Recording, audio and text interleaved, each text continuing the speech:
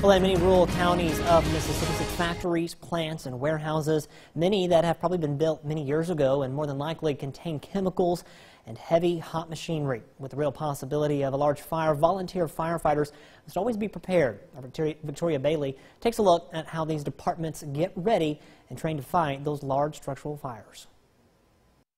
There are more factories in the Magnolia State than you can count on two hands, and for that reason, volunteer fire departments must be ready to battle any blaze. We normally train, we try to train at least twice a month, and then we try to do some cross-training with other districts and other departments, so when that time does come, that we'll be well prepared. Fire is fire, so we train to be safe and to save as much property as we can.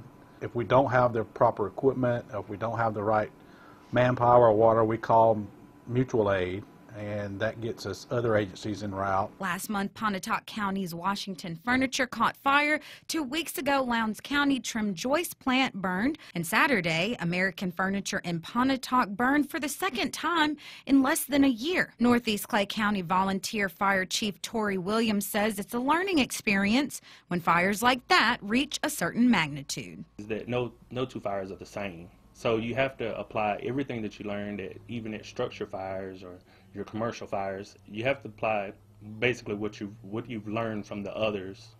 It's more of a trial and error type deal. Usually volunteer firefighters work a full-time job. Lowndes County Fire Coordinator Neil Austin says when the volunteers work in these buildings, it puts them at a great advantage. The more familiar we are with buildings, especially if we have somebody on the department that works at a facility, gives us insight to the floor plan, the layout, where the hazards are. We also get those by doing factory tours, doing fire safety inspections, and just general walkthroughs, knowing our community that we serve. Victoria Bailey, WCBI News, Lowndes County. Now, the Northeast Clay County Volunteer Fire Department, they'll be having some training or a drill next Thursday.